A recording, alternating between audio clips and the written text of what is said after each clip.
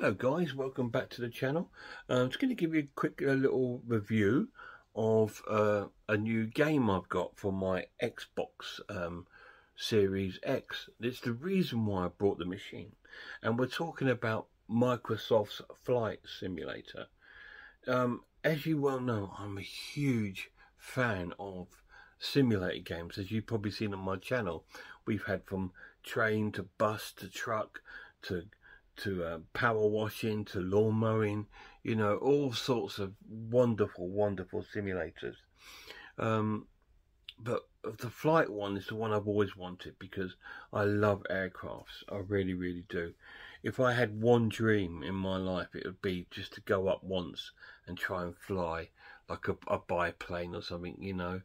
It's something I would always love to do, just because of that sense of, I don't know, it's just something about it. I've always wanted to do it, and I've never been able to, and I never will. But this is the closest I can get, and it is fantastic. It is an absolutely amazing game. It's huge. So if you do get an Xbox Series X or S, be prepared for a lot of your space to be taken up, because the game is massive. I mean, the game itself is about 150 gigabytes, and then you've got updates that are loads of gigabytes, and then you've got the marketplace with different aircrafts that can be costly. It is quite an expensive sort of game in a sense, but it can turn into a hobby, and a lot of people turn Flight Simulator into a hobby. Just because it's so vast and amazing, and the actual game is photogenic. It's very true to life. It looks real, and it looks absolutely amazing. And you can fly anywhere. We can fly. I can fly over your house, pretty much. I mean, I can go to where I live and fly over my little town. I can go over Stevenage and fly over the town where my lad lives, and you know what I mean. It's so iconic and brilliant. And I've done some little clips here for you. As you see, I'm flying.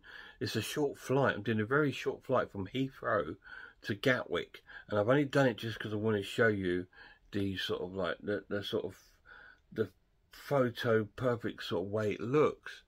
And the way it sort of plays, it plays really well. It is an easy game. It's not an easy game.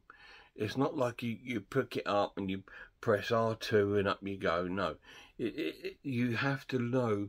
You have to learn so many things. And the most difficult thing I found in the whole game is landing. Taking off's not too bad, but landing I struggle with. I'm getting better. Unfortunately, I can't stream the game at the moment. We'll get onto that in a minute. We're going to stick with the positives at the moment.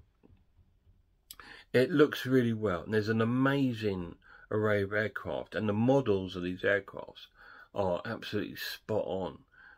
You've got from small sort of biplanes to vintage sort of warplanes, and you've even got helicopters, gliders, right through to you know, small private jets, through to Airbus sort of Boeing 747s. So you've got such an array of aircraft, and like I say, it's got vintage sort of like warplanes like the Spitfire and all this kind of thing in it, which is absolutely, looks stunning, and they're replicated amazing. As you can see by the clips, visually it's stunning. It is just like the, you know, like the real thing sort of thing. It is like an aircraft being watched by a drone almost. It's just brilliant. And it is a game that takes time to be mastered. You got to master it. You can't just turn it on, take off and fly it. It just doesn't work like that. You'll end up crashing and all sorts, because there's so much you've got to learn about the plane and about its rudders and about taxiing on the runways and all this kind of thing. There's a lot to learn, and there is parts in like where you like if you've got a jet where you'll have to sort of get the jet filled up with petrol, get the baggage put on, the passengers put on, and then you've got to taxi it to your platform and take off, and then you've got the flight in real time. It does have real-time weather on it as well, so you've got to handle all the sort of strong winds and turbulence and bad weather, as well as like flying an aircraft. So it can be a little bit like that until you're sort of used to it and stabling it out. So it does have all the challenges of flying. It is a simulator. These sort of things will probably used by people that are learning to fly, you know, and I'm sure they probably are. But it's absolutely wonderful and amazing sort of game to sort of play. I absolutely having a wonderful time. I've crashed loads, mostly on landing. I'm still trying to master turning, because sometimes when you turn, your plane turns with it, and suddenly you got to tilt your plane up and round at the same time, or you're going to end up taking a nosedive down. So it's not as easy as it looks. It is quite complicated, but that's one of the attractions of the game.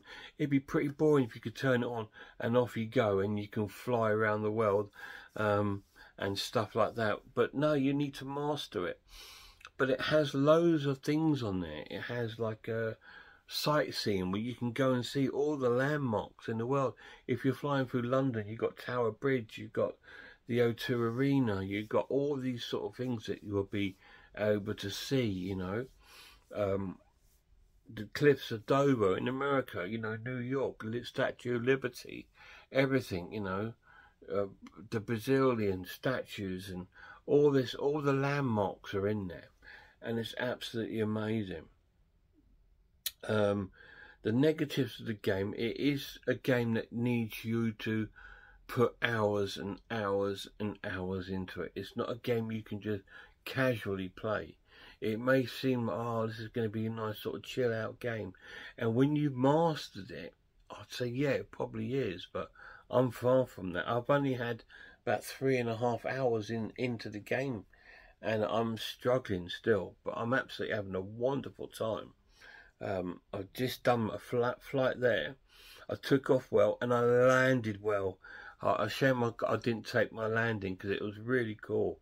I actually landed well for the first time. But it does have assists on there. Like, you can change some of the assists to help you out.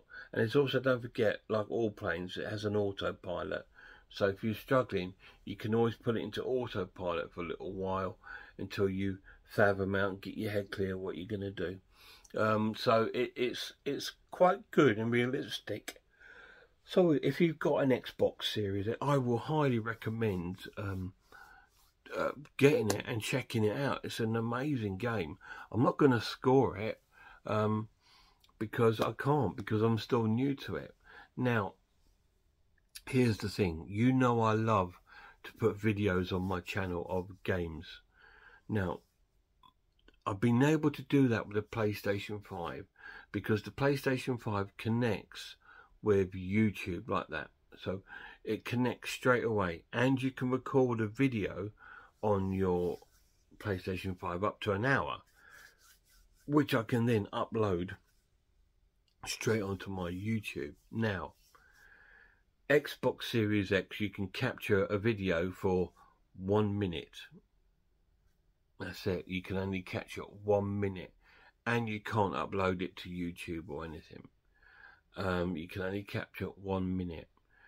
And the only way to do a proper full video is you need like a computer, you need a capture card, you need different apps like OBS or a Twitch account, because on Twitch you can probably stream it, and if you've got some sort of capture card, you can probably stream it onto YouTube at the same time, or you can sort of save the video from Twitch and then upload it, or you can use a capture card which will bypass it onto YouTube, or you can probably record it onto the capture card and sort of then upload it onto YouTube. So that's going to come at a little bit more cost for me. Yes, I now have my laptop and I've got the Xbox, so I should be able to do it. It's just going to take me a while to fathom out the best way to do it, and I'll say I'll need quite a good sort of capture card to also connect the two devices together, so I can capture these videos for you. So all I'm going to say is coming. It's coming in 2024. I don't know when, but it will be coming to my channel, and I will be placing some videos up of the flight simulator. Until then, you just have to make do with this review. Anyway, please check it out, and if you can't wait to see any of my videos and watch me crash, then check out other people's videos on YouTube and see if it's the game for you. Personally, I think it's incredible, absolutely amazing. Cheers, guys.